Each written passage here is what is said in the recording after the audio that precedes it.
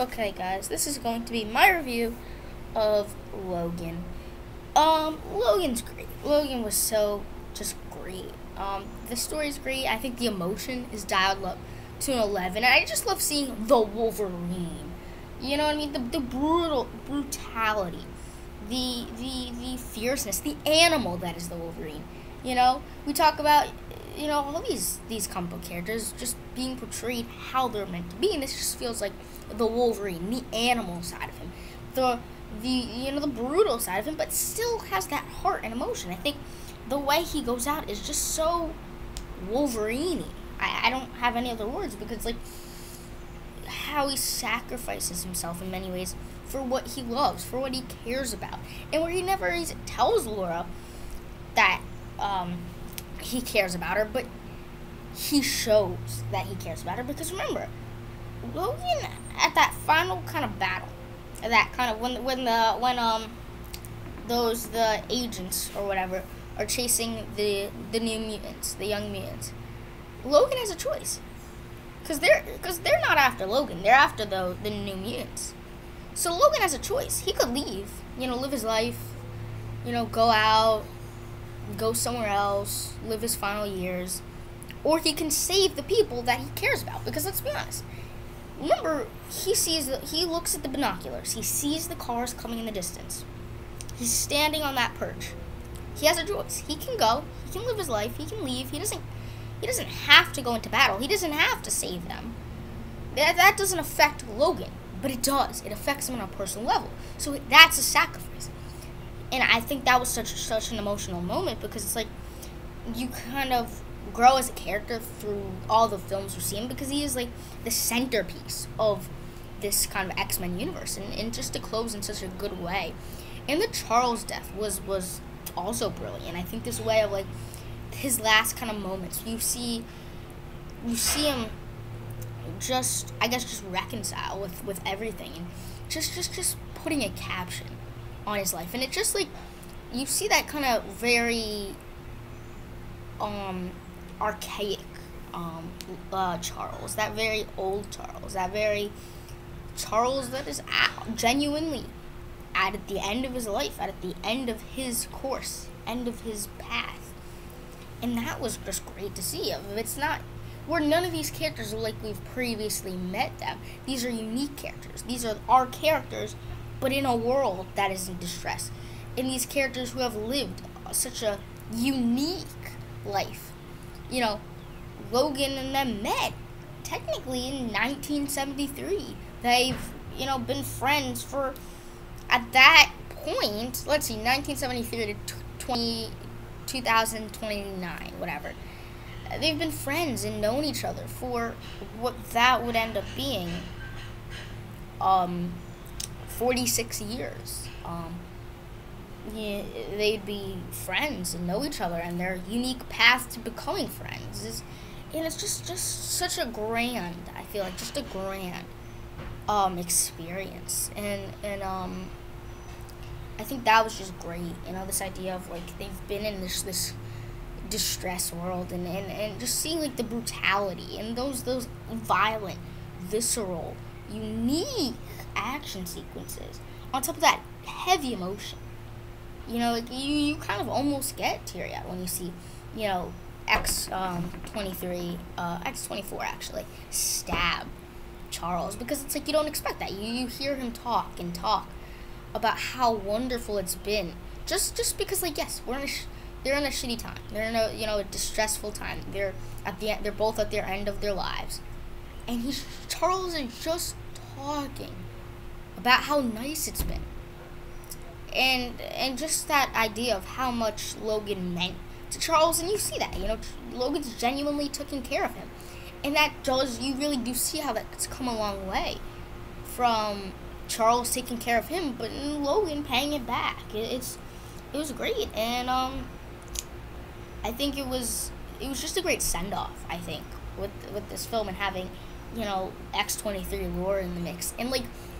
Those fights with Logan against X24, the other Logan clone, whatever, was great because you just see the Wolverine against Wolverine. It's literally the Wolverine we love against a version of this Wolverine, and it's just great to see. I just think like the violence is, I guess, just, I think, really plussing this film in that sense, where you get the brutality of it, because like in the other X-Men film, you didn't really see the blood, you didn't really see the violence, you didn't really see the gore, you just saw the roaring and the stunts of it, but you don't see the brutality of it like you do in this film. You know, you got hints of it in the Wolverine, but it's shown. And I think there's also a lot of shocking moments. And a lot of moments, because like when you watch the trailers, they don't give anything away really. You know, I think like obviously X-23 is in it, but everything else you're like, wow, that's so unique. I did not know that's gonna happen. And just the way he dies, it's not like he doesn't have like a flashy death or anything, but he has a memorable death, an honorable death that actually means something in the sense of his sacrifice allowed these new mutants, the next generation of mutants, and while there's not a lot of them, but their kids and their kids and their kids will spawn a next generation of mutants.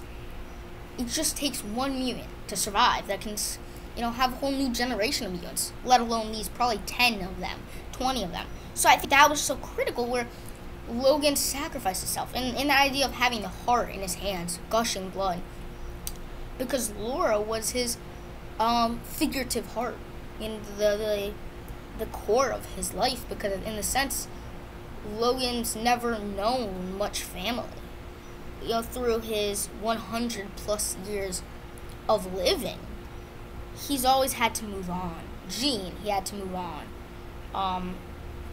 In X-Men Origins, moved on for so many people. Had to move on with his friends, and the X-Men all died. He had to move on from that. The world's history, he doesn't even know from 1973 to 20. Like, his history is totally different in that sense. So it's all crazy to him, where he's just, because he's never can die.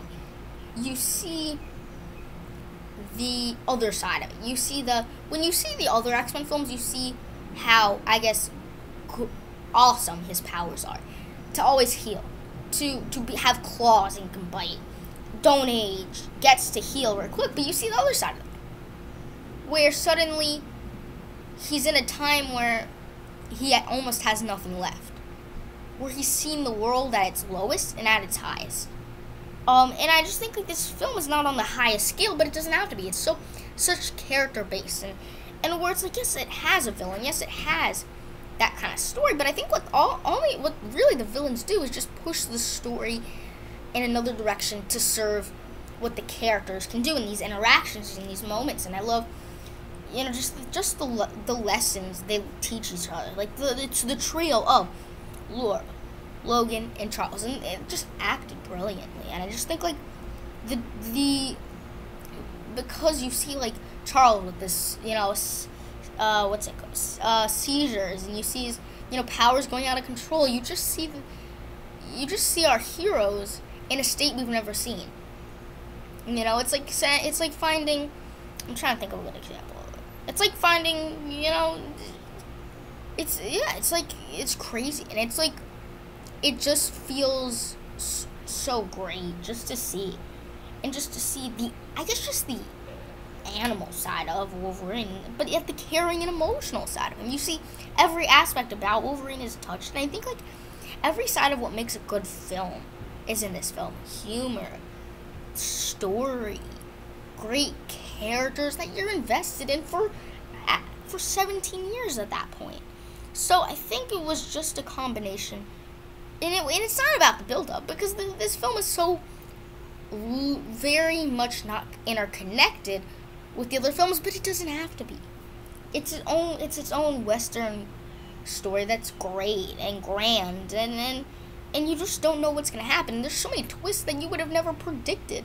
That whole idea of X-23, of that Logan clone X-24 was brilliant, and just the way Charles went out, was also magnificent, because like I said, I've already talked about it, but how he's kind of talking about and kind of looking back on his life and looking about how this kind of week that we've kind of followed them on for during the journey that up to that point, and just, you know, being so appreciative of Logan. And I love that idea of the way Charles went out. He thought it was Logan. And I just love Logan's reaction of he just desperately, not only, this whole film he's just trying to protect Charles. That relationship is so strong, but you can see why it's so strong.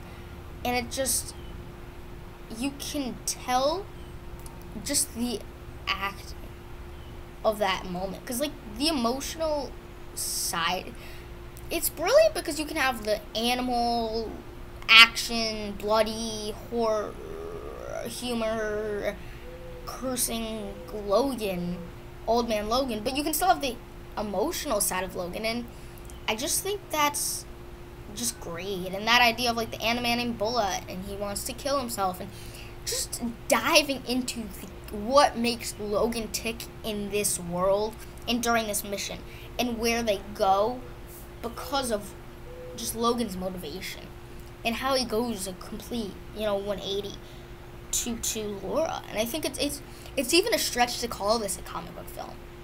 It's just a great film that takes you in directions that pack everything you want. And it's not like I cried, but like seeing Logan at his lowest low and on that log and just being stabbed. And I love his line of saying, "So this is what it feels like." Because that's just a huge question mark. Because he's seen so many people he cared about die. So many people he saw, again, die and leave, and he had to move on. And that struggle. But yet he never knew what it feels like. He knows, he understands, he can barely sympathize because he can only imagine what it is to get stabbed and be killed, or be shot at and be killed. And so that line of "this is what it feels like," seeing Laura, and that Laura changing the cross to an X was it's just those little subtle touches. As a huge X-Men fan as I am, and a huge film fan as I am, you really get the best of both worlds. You get just a great film, but just a great X-Men Wolverine film. And I think that was what really made it pop for me. Where I think, like, the best films on a genre can say, "Oh, it's one of the best," like, sci-fi films. It's like, you could say Aliens, or Alien, or whatever. One of the best sci-fi films, but you could also call best films, or Terminator, one of the greatest sci-fi action films of all time, but also just one of the great films of all time. This is in that category. One of the greatest comic book films of all time, but just one of the greatest films of all time. You know you've made it as the best of the best when someone could put you the best of your genre, but just the best of any film. And that was what it felt like, because as a comic book film, it doesn't feel like that, but that's why I can't say it's the best comic book film, because it's so different and so unique, where it's like, technically, yes, it's a comic book film, and technically it's one of the best, if not, definitely one of the best. But just as a film, just great. And how you can have not a big ending of this chapter. And in my opinion, this should have been like the last traditional X-Men film. Dark Phoenix, who gives a crap? Deadpool 2, you can keep that. And I really love Deadpool 2, but you don't have to change that. That's on its own. But this just felt like the exclamation mark, because, like, these two characters, Charles and Logan, particularly Logan, but Charles has been the center point for those newer class X-Men films, and yes, still a kind of guiding post for the original X-Men films. These two characters have done it all, really. Saved the future, or at least part of the future. Obviously it turns out crap anyways, but that doesn't matter. I don't care. It doesn't matter, but it's just, I just think the detail to this, I could talk about this film all day about how much I love. My favorite scene, and Caliban was great. There's humor. It's still humor, where it's like you can have humor, emotion, heart, action, comedy, whatever. You can have it all. You can have it all. This film has it all. Great characters, great story.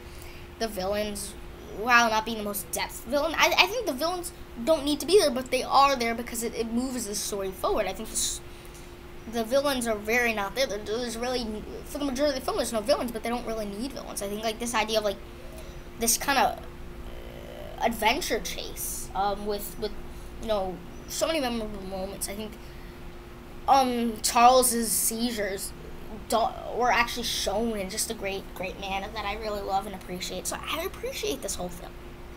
It's honestly almost like a 10 out of 10 film. I think the Young Mutants are, I think this idea of like new mutants being tested on and Logan, dying and just saying this, and then Laura saying "Daddy," like they have a great relationship, and X-23 is Laura, whatever you want to call it, is the closest thing Logan has to genuine family, because as Charles is somewhat his, kind of family father figure, and just the emotion of him just, I'm going back and forth throughout this film, but just Logan continuing to remind Charles, it's not me.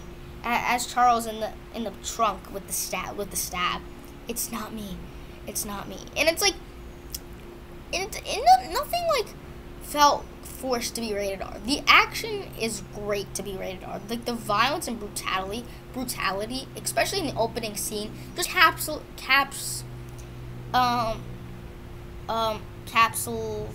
whatever the word is. Capitalizes Logan's state. Not really. I mean, it does and it doesn't. I mean, it just it captures the way that Logan goes into battle. Not just battle, but just has to live his life. Do you know how many people he's killed? Probably thousands, probably hundreds. Do you know how many wars he's been in? A bunch. Since the Civil War, every war he's been in. It's just in many ways just continuing to be just like one ongoing development in his life to another. And and it was great. And it was like the set pieces are great. And I was shocked when X-24 or X-23, I can't get the Logan clone killed that whole family. I saw it coming because like they invited the family, and I think like some of these characters were selfish, but it was meant to be that way. And I think like Charles was very unique, where he was like, you could tell he's dying. You could tell that it was only days when he was dead, and it was just capitalizing, I guess, realistic people, realistic elders who have seizures, who have these multiple brain diseases, who can't remember things, and just Logan not being able to see, and like they constantly cut back to Logan's body after like a fight and just showing the scars not healing, and like and just you could feel the pain, because it's like in this film I've always imagined every time he got shot at, every time he got stabbed, as the feeling of you're dying but you don't die. So it's like you have that feeling of complete and utter pain, but yet you survive, but the pain never goes away. And so you can only feel for him. And so when he actually dies, he has that emotion of, I feel like in some ways, satisfaction. In some ways, where he's lost so much, but he's gained so much at the same time. Where he ends up, watching his daughter leave into the sunset. And while he doesn't get the riding into the sunset scene, he doesn't get to, retire and live his life in happiness. That goes to the next generation. But that's what Logan wanted in many ways. He cares, and I think you see a caring Logan. But at the same time, you always did. And I think like that's what I love about Logan and Wolverine as a character. He's such like a guy who, and I make the comparison to Han Solo. And I would love to see an old man Han Solo, like, with him and Chewie. I mean, I will never get that, but where I think why I make the comparison is they're both people who are kind of like ragtag, can kill people who, are not always, who are, Han's a smuggler, Logan's almost like an animal type guy. He has, he goes into war and he's brutal when he fights people. Han kills people in style. Yes, Han shot first, whatever. I don't care. They both steal things. They both are not always the nicest. They don't always care the most about everybody. They'll go, and Han's my favorite Star Wars character, and I love Logan. But my point is that they're both characters who can be brutal, who can be honest in a not so nice way, cannot always be nice, always just can be selfish at times, but at the same time, the people they care about, they go get depth for. And I think both their sacrifices in some ways save the next generation.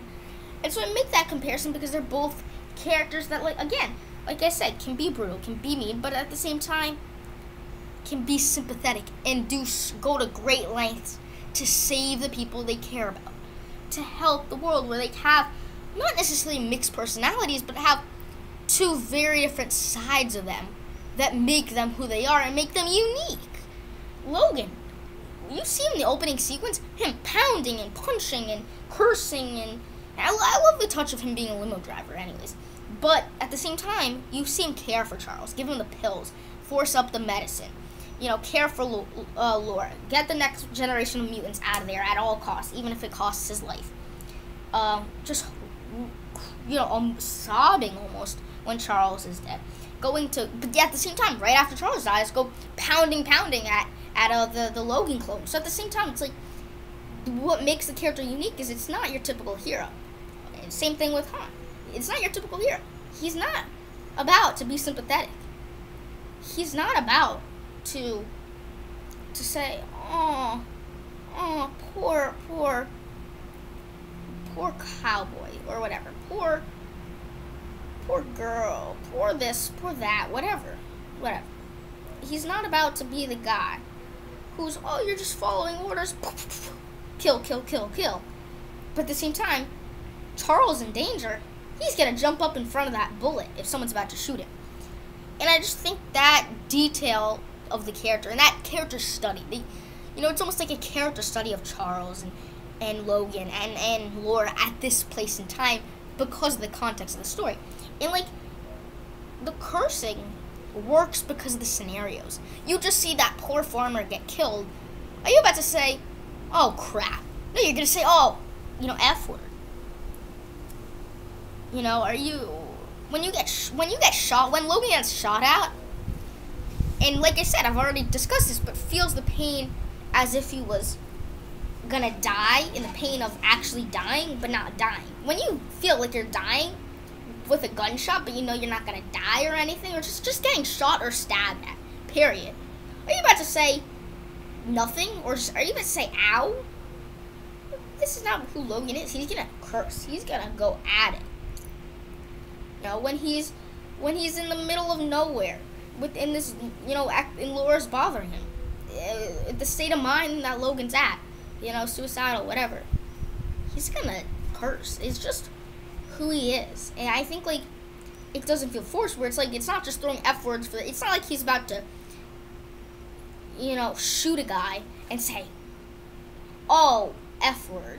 No, if he gets stabbed, he's gonna say the F word. If he gets annoyed or bugged and he's in a bad situation, he's gonna curse. He's gonna say bad stuff. And even Charles does, because Charles has nothing to lose. I think you see a very nothing to lose Charles, but also, a Charles who's losing his mind, who doesn't know everything, because it's a different Charles, because it's not the Charles who has all the answers. It's not the Charles who can use his powers and feel no pain.